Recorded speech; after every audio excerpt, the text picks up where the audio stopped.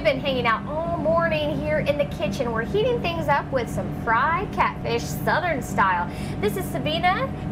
She's the co-owner here at Jimbeana's in Quincy, and we're showing you how this catfish is made. What exactly is Jim doing over here? Jim's breading a 16-ounce catfish. It's in our special fish breading. He's going to put that in the fryer, and it'll fry for about 15 minutes. One thing that makes you special, you say, is a lot of people typically will only have fish nights on certain nights of the week, but you do this every day? Right, Monday through Saturday from 11 to 9. You can have it at lunchtime on a Monday evening, come and have fish.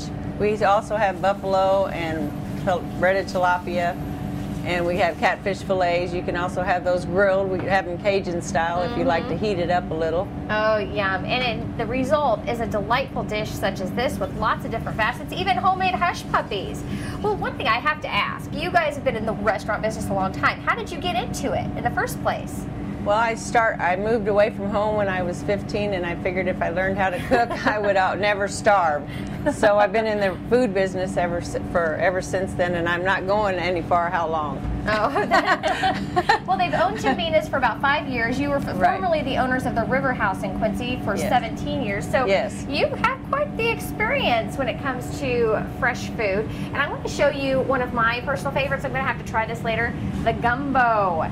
Cajun style here at Jimbeana's in Quincy. Coming up on KHQA this morning, we're going to tell you a little bit more about the restaurant here.